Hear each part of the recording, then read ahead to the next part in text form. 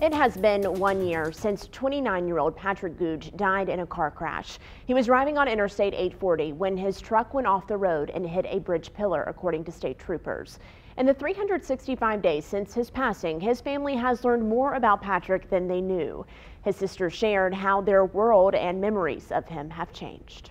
He had called his wife Jessica a few minutes prior to the accident, and he had made a statement to her that he didn't feel great, he didn't feel good, and that he was going to get off on the next exit and maybe get something to eat, get something to drink, but he never made it off the exit. When a loved one passes, you may assume you'll be left with only the memories you have of them. It's rare that you learn more about who they are once they're gone. But that's exactly what happened to Patrick Googe's older sister, Brittany Googe Moose. We didn't know what kind of an impact Patrick had on other people returning from military lifestyle, making the transition into civilian lifestyle, college lifestyle. We didn't know. Patrick was a Marine veteran who served overseas in Afghanistan and here at home. His service continued in Chapel Hill with the Carolina Veterans Organization, helping fellow veteran college students transition into civilian life. Complete strangers called, emailed, came to the funeral.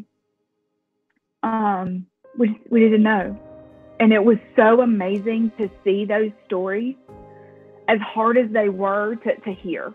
Patrick's legacy is evident in the lives he changed, the love he had for his family, in his perfect match, his wife, Jessica, and in the son he never met. When the accident happened, Jessica, his wife, was expecting their baby, and Patrick was so excited to be a dad. Theodore Patrick was born in August of last year, healthy, happy, and looks just like Patrick. Brittany remembers how much Patrick wanted to be a dad, how close they were, and how he cared for others. But she wants you to remember something about her brother, too. But I hope people remember his heart. He just had a caring, giving heart.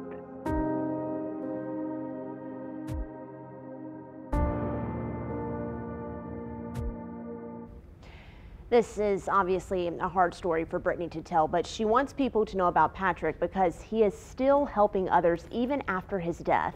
The Carolina Veterans Organization that Patrick was such an integral part of launched the Sergeant Patrick Googe Memorial Scholarship, and they're hoping to raise $100,000 to help other student veterans at UNC Chapel Hill.